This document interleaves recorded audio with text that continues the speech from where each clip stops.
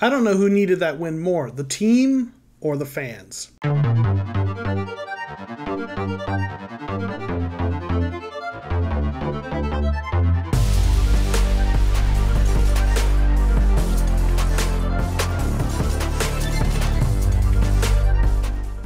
A week after a disappointing loss to the Carolina Panthers, the Arizona Cardinals bounced back to have an impressive 23-13 win without Kyler Murray against the Seattle Seahawks in Seattle. In this video, I'm going to identify my 5 key takeaways from this game. My first takeaway is that the Cardinals had a good offensive game plan from Cliff Kingsbury. He went back to running the ball, using screen passes, short passes, and avoided the turnovers and all the 3rd and longs that they had last week. There were a few points where the offense stalled out, but overall the Cardinals were able to move the ball much better than they did last week. And the big thing about this is they committed to running the ball with James Conner more. That was one of the biggest problems last week. They tried passing on early downs a lot, got turnovers, 3rd and longs, difficult situations. But in this game, the Cardinals moved the ball with short passes, the running game, and avoided putting the defense in really bad situations. Which leads to the second takeaway. The defense had another solid game.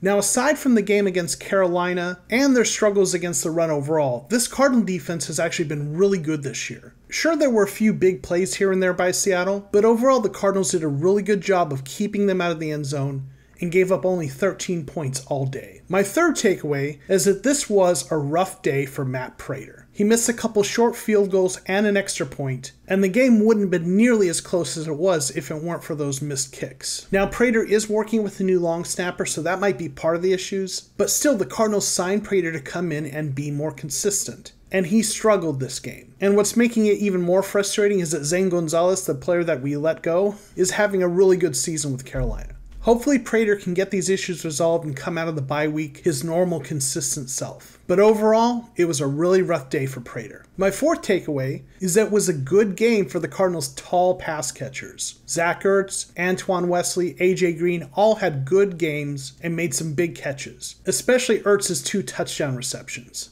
My fifth takeaway is that this was a bounce-back game for Colt McCoy. Now, McCoy struggled mightily against Carolina, and a lot of Cardinals fans were down on him because of that. But overall, he's gone 2-1 in the 3 games that he's been called upon to start. Backup quarterbacks are going to be inconsistent. If they weren't, they would be starters. But to have your backup quarterback come in and go 2-1 over a 3-game stretch is really a good outcome altogether. And overall, what we've seen from Colt McCoy is better than what we've gotten out of our backup quarterbacks over the last couple of seasons. But this is a nice way to go into the bye week. On a win, giving Kyler time to continue to rest up that ankle, and leading the NFL with a 9-2 record. Hopefully the team can come out of the bye week healthy and ready for a solid stretch run to secure that #1 seed and the first round bye in the playoffs. What were your takeaways from the game? Let me know in the comments below. And also, please be sure to click like on this video, and if you're a Cardinals fan, consider subscribing to my channel. I post Cardinals videos every week, and I think you'll enjoy my content.